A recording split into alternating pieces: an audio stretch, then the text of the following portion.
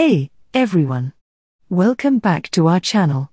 Today, we're diving into a crucial aspect on how to save and export files in Audacity. So let's get right into it.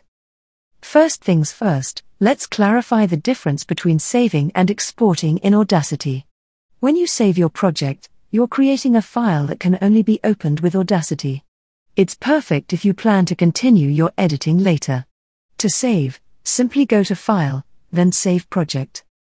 You'll notice that when you save, Audacity creates a project file. Give it a name, hit Save, and you're good to go for future editing sessions. Now, let's talk about exporting. If you want to share your audio or listen to it outside of Audacity, go to File, then Export. Here, you get to choose the export format. If you encounter an issue exporting to MP3, for maximum quality, consider exporting in WAV format. Click on Export as WAV, and you're all set. This ensures top-notch audio quality for your project. And there you have it, a quick guide on how to save and export files in Audacity. If you found this tutorial helpful, don't forget to hit that like button, subscribe for more Audacity tips. Thanks for watching.